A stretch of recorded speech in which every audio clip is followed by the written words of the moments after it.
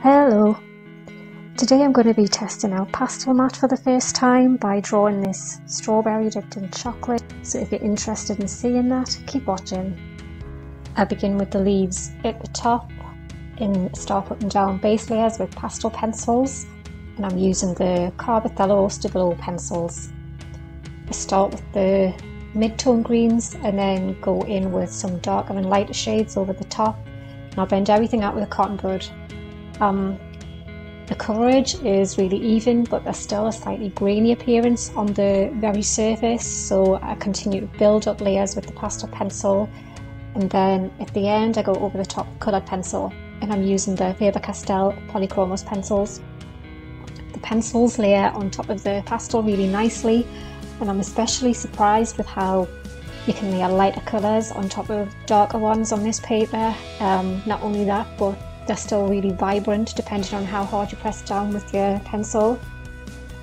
I map out where I want the different colours and shades to go, but I'm not massively precise, as I know that I'm going to come back to the leaves later on, and judging by how you can layer lights and different colours on top of each other, the paper's quite forgiving in that way, and that if you are out a little bit you can go back over and fix it.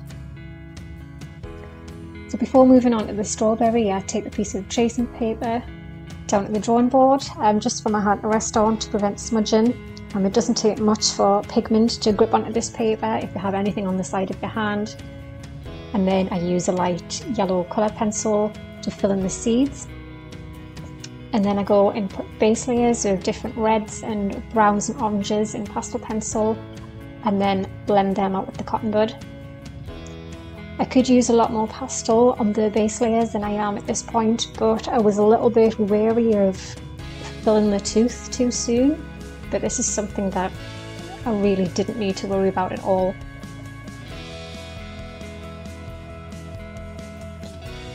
I then go over the top with the coloured pencils, and I'm able to get a better colour match to the reference photo with coloured pencils than I am with pastel pencils.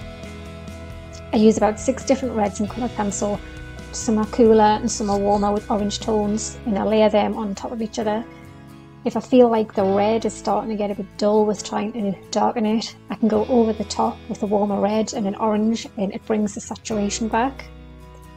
For the darkest shadows on the right side, I layer browns and dark purples over each other, and also where the in between the seeds on the right hand side, there's a bit of a pin tuck effect going on, so I pay attention to the shadows and highlights around those as well. The seeds were the infuriating part for me, and if it hadn't have been for those, it probably would have been a really quick process. So for the seeds, I layer yellows, greens and browns over each other. The part I found tricky was getting a really defined edge around the seeds and also around the whole piece. Even though I had a really sharp point on the Polychromos pencils, I found that I couldn't achieve a really precise line without it being too dark or without pressing down quite hard. And when I would go over it again with a lighter pencil, it would lose the definition. So when I finished, those lines still look grainy, but I kind of gave up. I got a bit sick of repeatedly going over them. The paper takes so many layers of pencil and pastel to use up the tooth that it does take a lot of time to flatten the grain out.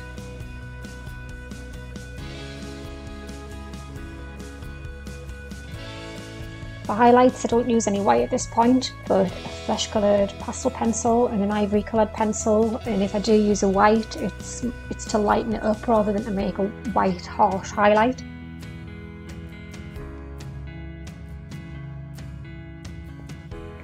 Chocolate was the part I was really looking forward to. Again, I started with pastel pencils, but then I decided to switch to PanPastels, as PanPastels go on really smoothly, and I found you can mix the exact colour that you want. I also wanted to fill up more of the tooth faster so that I wasn't endlessly layering coloured pencil over the top. During the highlighted part of the chocolate, I still had to pay attention to lighter and darker areas. It isn't just one block of colour.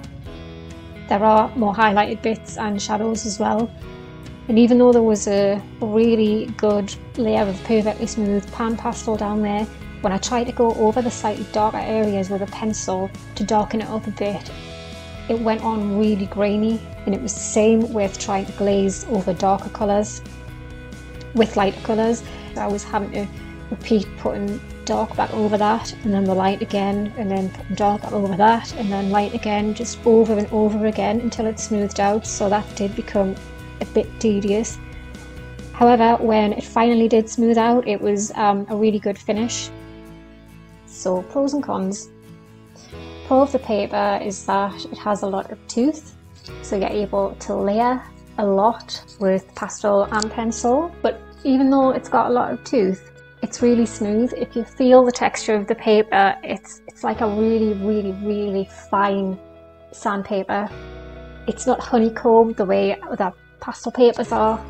There's also no need for fixative, so you know, you're not stopping and starting, and you're not running the risk of potentially ruining your piece if something goes wrong with the fixative or the colour change that fixatives can do to your work after you've sprayed them. The ability to layer light colours over darks was amazing. It comes in a variety of sizes and colours, and you can get it in pads and sheets. It's advertised as light fast, and it works really well with PanPastel, pastel pencils and coloured pencil. So the cons: it's really grainy when you try to glaze, so you have to keep going over it again and again. And I would say probably the biggest con for a lot of people is the price. The A4-ish pads are between £20 and £27 for 12 sheets. Another con is the paper really grabs onto lint, dust. It's really easy to mark if you have anything on your hands. I'll definitely be buying a pad of the paper when I've used up these trial sheets. I hope you found that helpful. Thanks for watching. See you next time. Bye bye.